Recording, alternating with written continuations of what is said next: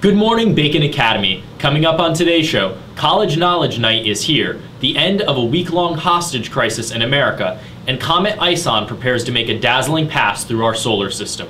All that and more now on the Bacon Academy Student News. Today is Wednesday, February 6th, 2013. I'm Bernie Dennler. And I'm Matt McAllister. Bacon's Guidance Department is hosting its annual College Knowledge Night tonight from 6 to 8:30 p.m. The evening will be broken into two parts. The first part being an informational session fair with college representatives present to provide information and answer questions.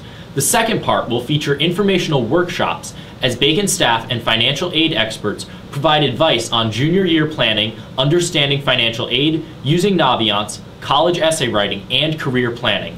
College Knowledge Night is open to all Bacon students and parents. Valentine's flowers and chocolate sales are continuing today with order forms available with officers at the sale booth. Singing Valentines are also on sale for $3 each during the lunch waves. Flower and chocolate sales end tomorrow. Students with talent and looking to show it off should consider auditioning for Star Search. Auditions are mandatory for prospective participants and are being held in the cafeteria today and tomorrow. Forms are available in the office with Ms. Keogreen and Mr. Manning.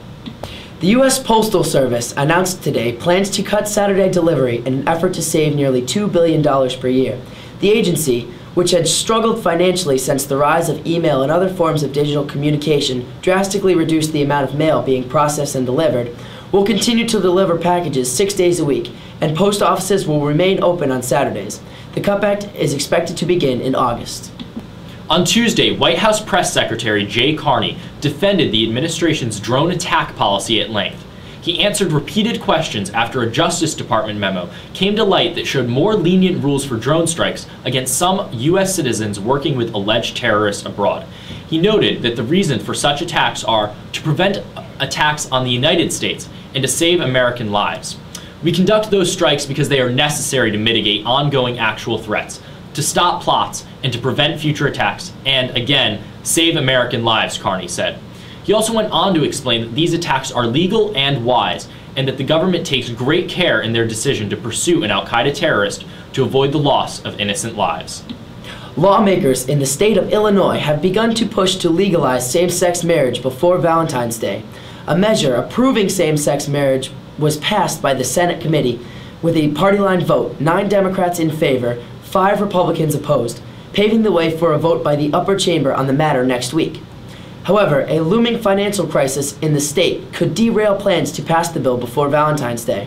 If the legislation is passed, Illinois will become the 10th state to legalize same-sex marriage.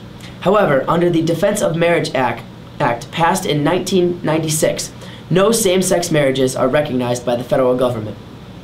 Turning to world news, a massive earthquake has struck the Solomon Islands east of Kira Kira and has produced a localized tsunami.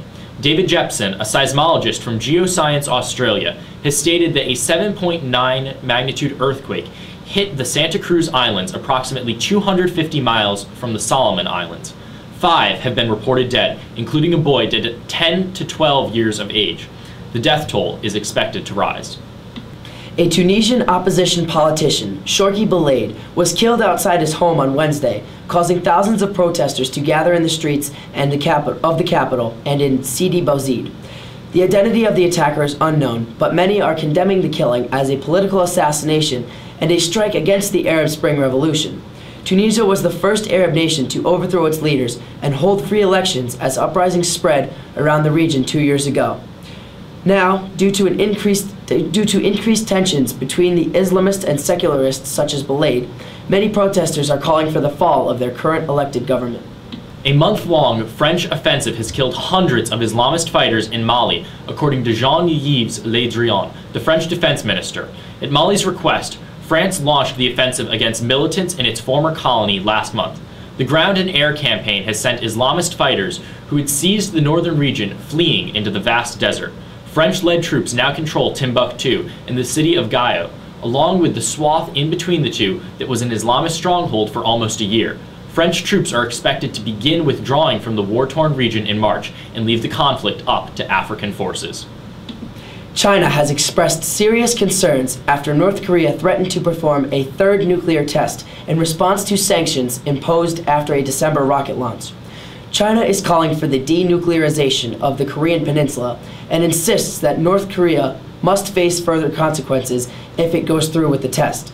North Korea, who considers China its only major ally, has announced that it will conduct its third nuclear test, a threat that now seems imminent. Finally, in science news, on Tuesday, the U.S. Department of Agriculture released 2 comprehensive reports that synthesize the scientific literature on climate change effects and adaptation strategies for U.S. agriculture and forests. While U.S. agriculture and resource management have long histories of successful adaptation to climate variability, the accelerating pace and intensity of climate change presents new challenges to be addressed, according to the USDA. Beyond 2050, changes are expected to include shifts in crop production areas, increases in pest control expenses, and greater disease prevalence.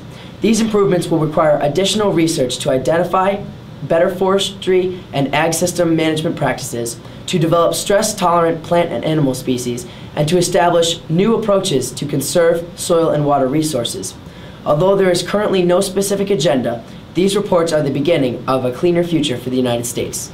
NASA's Deep Impact Probe has captured an image of Comet ISON, which is being dubbed the Comet of the Century by some observers and scientists. ISON, like most comets, is primarily made up of dust and ice and is expected to make a swing past the sun this November. When it does, the comet could put on a dazzling light show if it does not fade or break up. Some forecasters have suggested that the comet could appear from Earth as bright as the full moon, as the ices and dusts of the comet are heated up. Fear not though, ISON poses no threat to the Earth.